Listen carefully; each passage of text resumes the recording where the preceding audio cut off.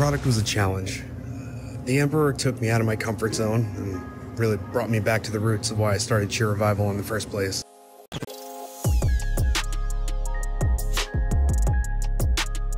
I chose this card because it really hit home with me. It made me internalize my strengths and my weaknesses as a business owner and brewer. I pushed myself on this one. New ingredients, new extracts, and processes were put into the Emperor, and honestly, I'm just more than excited to see what the world thinks.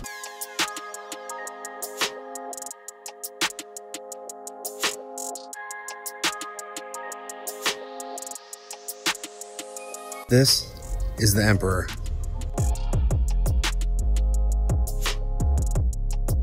What is happening, guys? Mike here. Welcome back to the channel. Thank you so much for tuning in today for this episode of The Scoop, covering the all-new Emperor collab from the tarot sessions of the Lockhart's Apothecary. Before we jump into this very exciting new release, I do want to take a quick second and ask you guys for a very important favor, and that's if you haven't yet subscribed to my channel, please consider doing so, helping the channel out. It's a huge help to me. Every day I hear this channel deserves more subs. You deserve more subs. You have great content. You should have more subs than you do now. But the thing is, I can't get those subs if you guys don't click the button. So please do me a quick favor, hit the button. Make sure also to turn on the notifications. I've been hearing some weird stuff lately too about people that haven't been getting notified about new videos. I don't know what that's about, but if you turn on the notifications, you'll get notified that I have new videos. Thank you in advance for doing that. It's a huge help to me as we try to grow this channel and get it up to where everybody pretty much says it belongs. Now though, let's talk about the Emperor. This is the third release from the Lockhart's tarot sessions, and this time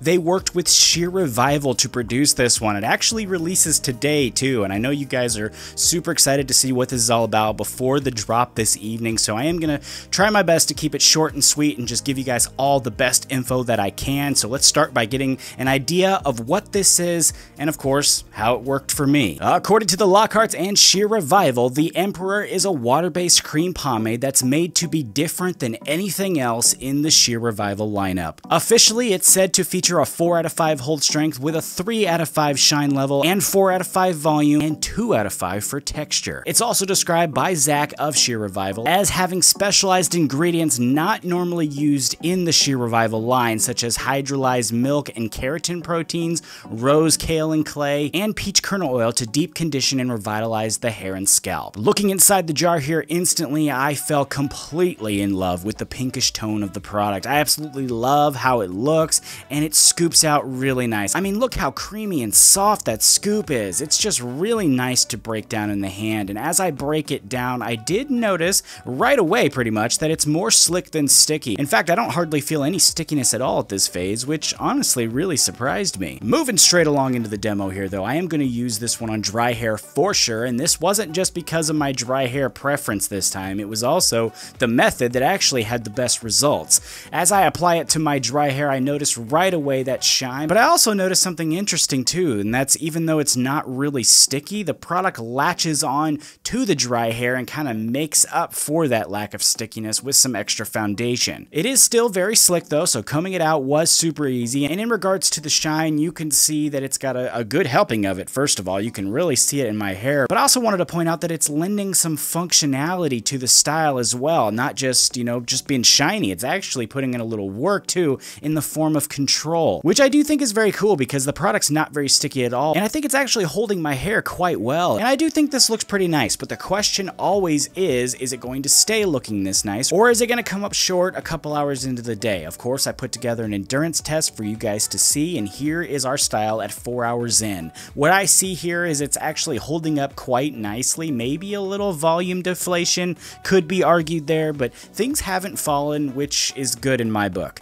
At 8 hours in, I actually see something pretty similar. It's not looking too much different to me. Maybe a tiny bit more movement there, but as I rework it, I can see it still providing some structure there. That control is really keeping things together, and after 8 hours, I think we can all agree that's pretty good. Now, for the washout, it's pretty easy to describe here for me. There is a lot of shine in the hair after you use it. So there's a lot of oils in the formula, and that obviously gets transferred to your hair. So for me, a shampoo was needed to get it out. Not the conditioner method. It's not, you know, anything like a Petro formula, but one shampoo was needed. And for me, I consider that still easy. I mean, I wash my hair every day anyway, so this was something I was going to do anyway. That's still considered easy for me. As far as that scent goes, though, this one here for me, I think of it just straight up Shear Revival. Like, you smell this and you automatically think of Shear Revival. It's a new scent, technically. I believe they didn't like reuse any scent from the line, but it's, for me, in that kind of Shear Revival realm that they're kind of known for, if that makes any type of sense. That being said, though, it's actually not too strong. I mean, I didn't actually get a whole lot of it when it was in my hair, and it's actually a really nice scent too. It was very pleasing to me, in other words, so I thought they did a great job on the scent. As far as my final thoughts go on this one, though, I gotta tell you, I was a bit torn on it, and to explain what I mean by that, I want to go through the specs again and compare the ones on the jar to what I think I saw. For the hold, it's listed as a 4 out of 5. For me, I would put it as more of a 3 out of 5. The volume, it's listed as the same 4 out of 5, and for me, really what I saw was more around like a 2 out of 5. The texture is a 2 out of 5 on the jar, and I would actually probably put it at more of like a 1 out of 5. I mean, honestly, I just didn't really see much texture at all, so I'd maybe give it a 1 out of 5.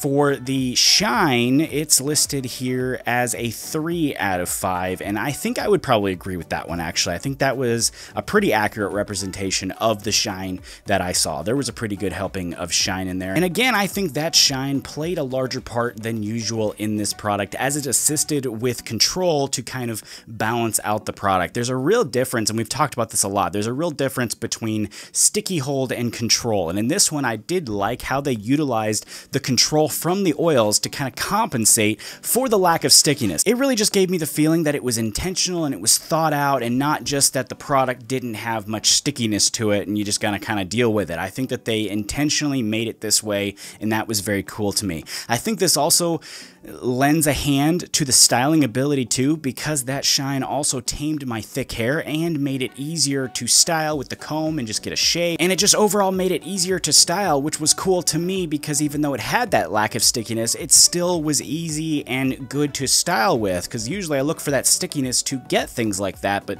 this one didn't have it, but it still provided all those things that usually I like to see. That does, though, lead me into the points that I noted as criticism, one of them being that lack of stickiness. I feel like if it had more presentable hold and stickiness to it, it would have been a stronger product and led to actually getting the volume that they wanted it to have. But because it didn't have it, I think it made it a little bit harder to achieve that volume that they wanted it to have. And the same goes for texture. I mean, you could argue that maybe a little bit was there, but I honestly just didn't see much. I do also think in regards to that volume that the shine kind of played a part in that as well. You see, it weighed it down a little bit, you know, it made it a little bit heavy, which then translated into a little less volume. So I think that kind of tied together, you know, but what I did see here, though, since we just talked about what I didn't see, what I did see here, though, was a well-balanced product of hold and control that was very easy to style with and reliable enough to keep that style all day once it was there, which was pretty surprising to me, to be honest, based on the fact that it's hardly sticky at all. You don't really feel a whole lot of power in there, to be honest, so it was very surprising to me to see that it did last as long as it did. I think for sure this will work, though, for finer hair types or thicker hair types to an extent.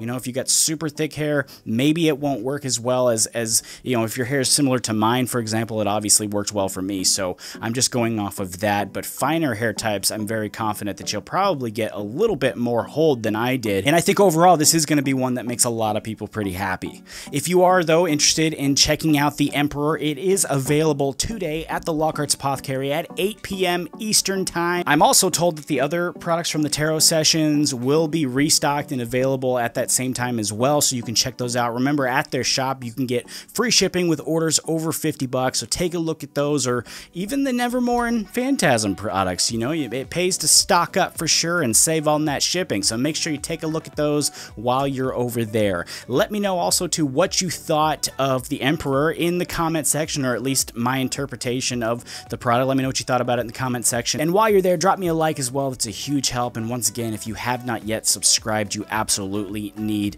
to do that. I will, of course, see you guys again here very soon. I have a very big announcement, a huge announcement, probably the biggest one since starting this channel. So stay tuned for that. It's coming very soon. Have a great weekend. I'll see you guys next time.